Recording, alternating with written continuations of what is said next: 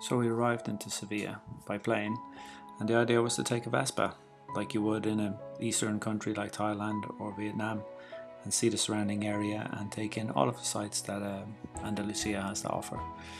But finding a Vespa for a week or so was difficult and expensive, so we had our own Vespa sent from Barcelona to Seville, and on the day we arrived, it was there for us to pick up and use. So we flew to Seville and we picked up our scooter that evening in the centre of the city where we were staying. A beautiful city if you ever want to go. I don't know if you can tell, but by the images it was very, very hot and a cold beer was needed. But we were only in Seville for the one night before we would leave the next day. And here's a couple of shots of just the city taken on an iPhone. So it'll give you an idea of what it's like. And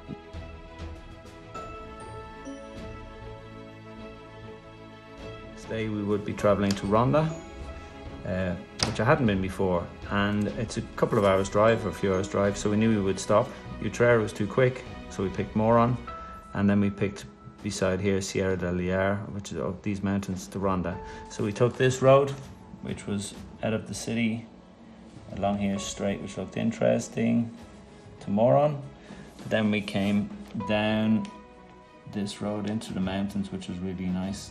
And then we went around on the main road to Ronda. And that was the first leg of our drive. So why buy two wheels? Well, on two wheels, you're in the environment. You're immersed in the smells, the sounds, the change in temperature, the wind. You're actually surrounded by nature. In an automobile, you're sort of in an air-conditioned enclosed environment, and most of the time you would spend it travelling on faster roads to get to your destination. But I find travelling at a slower speed, not even that much slower, the national speed limit, is much more enjoyable to be in the air and having the natural air flowing around you and keeping your body cool, especially in August in southern Spain. Also, the old adage being that journey is more interesting than the destination. So why don't you take in as much of the journey as you can? Travelling in one direction to one destination and then flying home again seems an awful bad use of time, because time is your most precious resource, to see as much as you can and experience as much as you can. So a road trip is the most wonderful way to do anything and see different places. I think everyone should do it.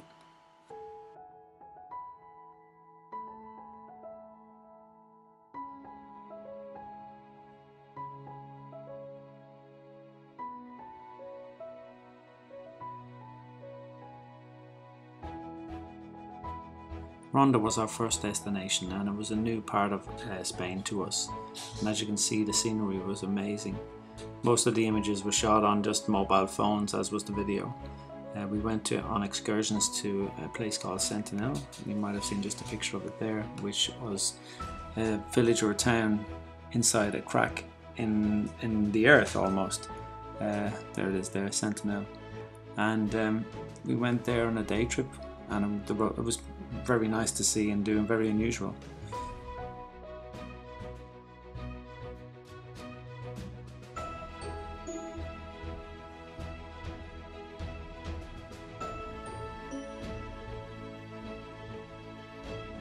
So after 2 nights in a really nice hotel in Ronda, which had the most amazing backdrop to a swimming pool, we planned a trip the next morning to get to Tarifa. And again, keeping the roads interesting on the Vespa, we decided to take this route. So we came out of Ronda, and along this road we stopped at Cadiz along here, and then hit a little bit of main road sort of here, and I caught a friend of mine down here and went around, skipping past Gibraltar, all the way to Tarifa, which I'd never been before, which is the southernmost place of Europe, mainland Europe, and it was absolutely beautiful town. Very, very windy though. The old fortified centre of Tarifa has a unique history, which you should check it out, but the architecture was also interesting. Also, it's a centre for wind sports of Europe, not far from Africa.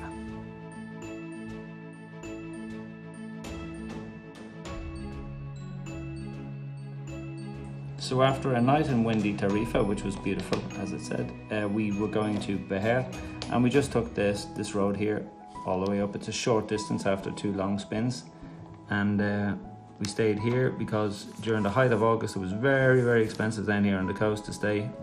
And we stayed 2 nights in Vejer, which was a beautiful village on the top of a hill near enough to the coast. Really pretty. As a wonderful example of the perfect Andalusian hilltop town or village with narrow cobbled streets, Vejer was very pretty, and it was amazing how green the area was down in southern Spain around Vejer. Had a lovely centre to the town, and during the day we went to beaches on the surrounding area. Al Palmar was one, and we had a nice Airbnb in the very centre of the city.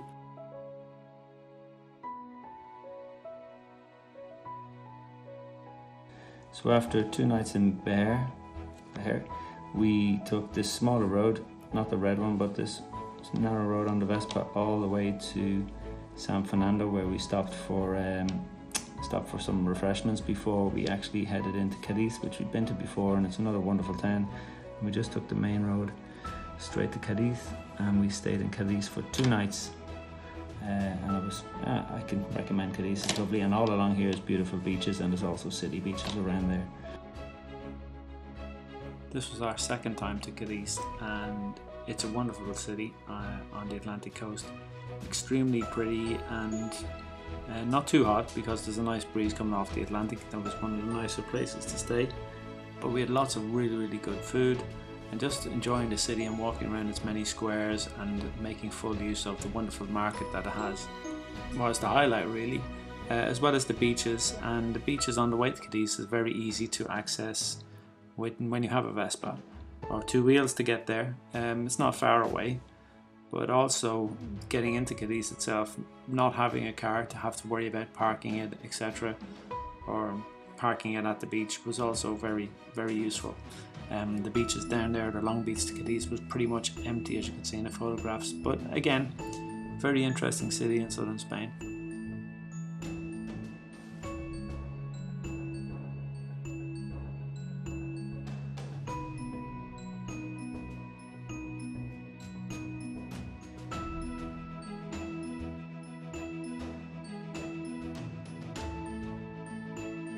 After a nice stay and lots of lovely seafood in Cadiz, we left over the bridge and onto this small road to take us to Jerez, which we'd also been in before, and we stopped there for light refreshments in the city, and only a short trip, a couple of kilometers, to Sanlucar.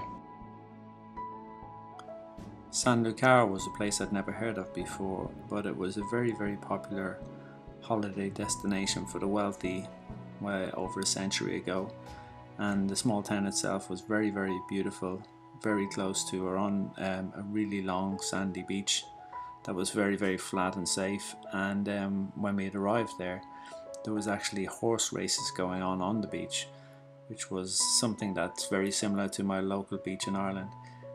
But again, it was a nice relaxed place to be if you wanted space and you wanted air. And even though we only stayed there for 1 night, we enjoyed it, and had some really good food there again.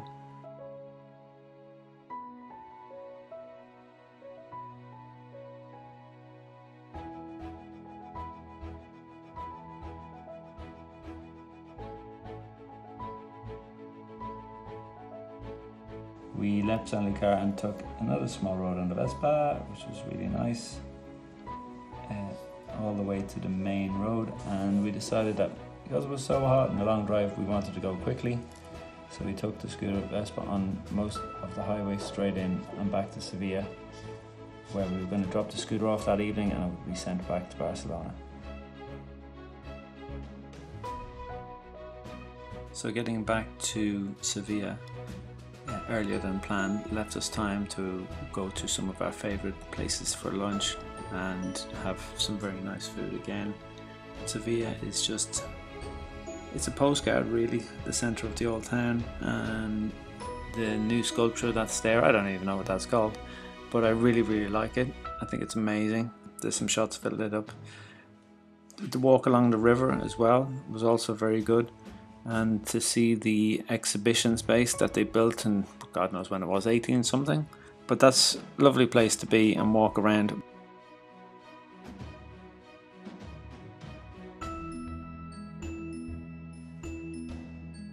The night before we left, the guy came and took the Vespa and would have it back in Barcelona in a number of days.